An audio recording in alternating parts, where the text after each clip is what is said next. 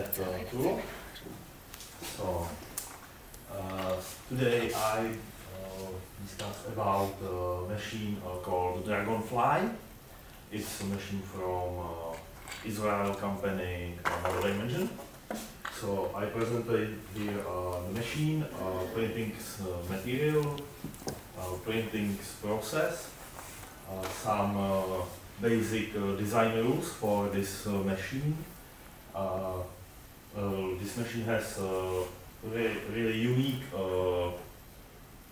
capabilities and some disadvantage. So we have soldering requirements, some limits, and I have a small case study of USB stick. So this is a printing system overview. On the figure you can see inside in the printer you can see printing head group. It's the machine. It's inkjet based technology. So you have two printing heads. Then you have print clutch or print tray with polymer substrate for the PCBs and infrared lamp for sintering. This machine has includes two technology together. It's photopolymer printing and sintering for each material. So we have one material. It's called AG-site. It's conductive ink. It's made from silver nanoparticles in liquid solvents.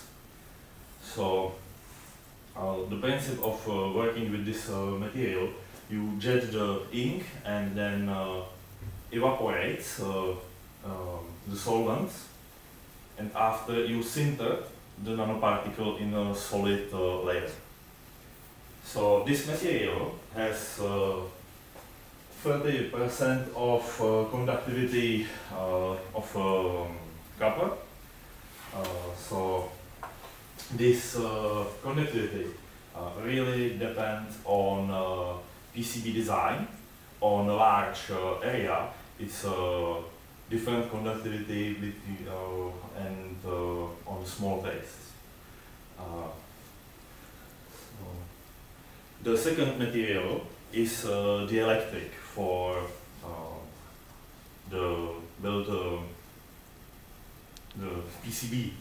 So it's a UV polymer cured with UVA light with great heat resistance.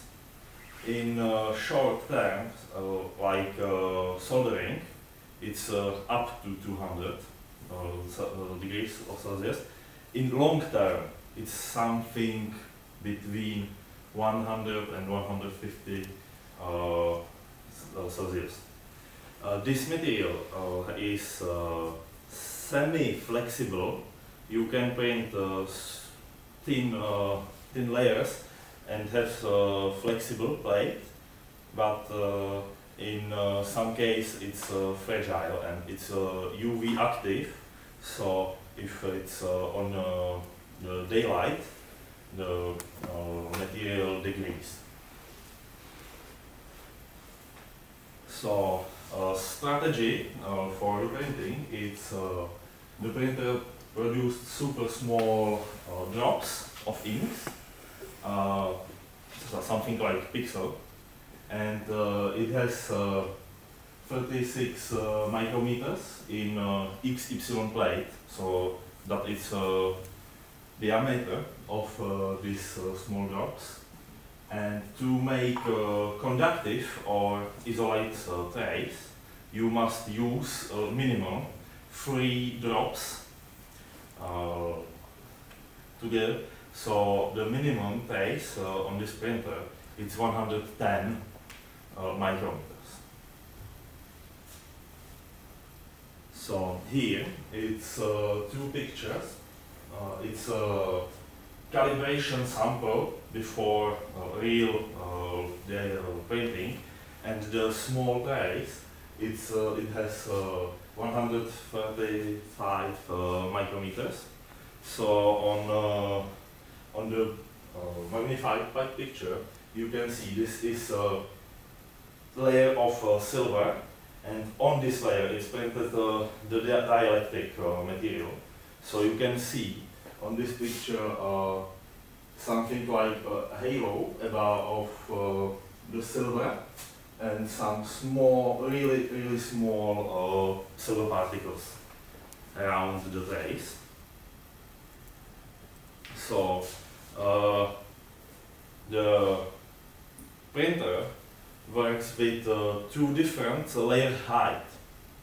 In printing process, we have layer height for the CI, the silver ink, conductive ink, and it's 0.27 micrometers. And for dielectric, it's a much bigger layer height. It's 1.9 micrometers. So to make one complete layer of print, you must put something around 10 layer of conductive ink and one layer of dielectric ink. So the process layer has a thickness of dielectric ink layer. So this process works in two steps. First go the conductive layer or conductive inks. So first the machine prints 10 conductive layers. Then around this conductive trace was printed one thicker layer of dielectric. So this is some design rules, or you can break the rule, of course. So this is only a recommendation to good job, good print. So you can see minimal clearance space and minimal trace thickness or conductive layer thickness in your design. This rule is used for two standard two-dimensional designs from any PCB designing software. The machine has also some unique technical capabilities. One and the biggest is 3D shaped PCBs. So you can have PCB with different layer, different thickness inside. You can see on the picture we have a USB stick with 3 or 5 thickness level. Also you can put some components on the edge of the PCB. It's not so good. On this, it's a small resistor soldered on the edge of the PCB. So you have soldering pads on top, on bottom, layers of the PCB. Also you can have soldering pads on sides. Which goes to the second capability, and it's vertical stacking of some chips. So you can print different layer heights and put chips to top of each other. And the last, it's totally free for 3D shape. So you can print in 3D coils, some antennas, capacitors, resistors. This machine, or the material or PCBs from this machine, has some soldering recommendations. So for soldering oil, it's capable to use only low temp soldering materials with some maximal soldering iron temperature about 230 degrees. And if you want to make reflow soldering, you must, not must, it's suggested to paint from dielectric. This is RCM assembly. It's reflow compression mask. It's assembled two pieces and the PCB. You put the PCB inside and compress with some bolts, and you have protected the PCB behind the temperature for the reflow process. This machine, DragonFly, is capable to print from two types of data. You can have standard layer PCB from any designer in Gerber and Excel files, or you can have a full 3D model, which is on the picture. It's assembly of two STL models. One STL model is for the conductive ink, and the second one is for dielectric. So this two STL must be precisely aligned with no gap between them, but not with intersections. So intersection in this file costs putting both material on the same spot, and some problems in the process stability. So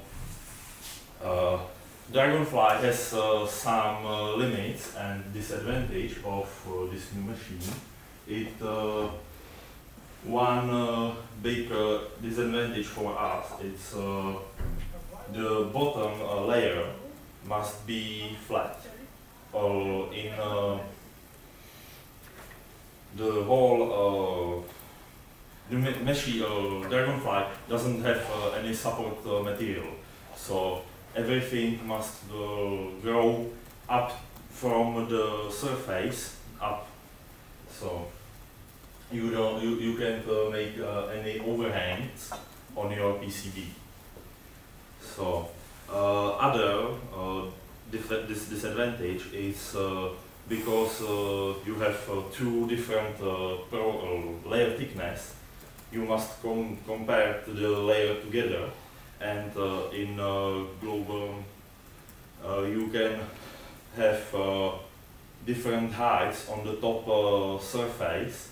You can have the printing pad, soldering pads higher than the mask, or some issue with bias and other. So here is our small case study of USB stick with 3D geometry. We modeled this piece in Inventor. It's 3D designer for mechanical parts. So here is space. Here is side soldering pads for side mounting components, and all traces is internal in the dielectric model.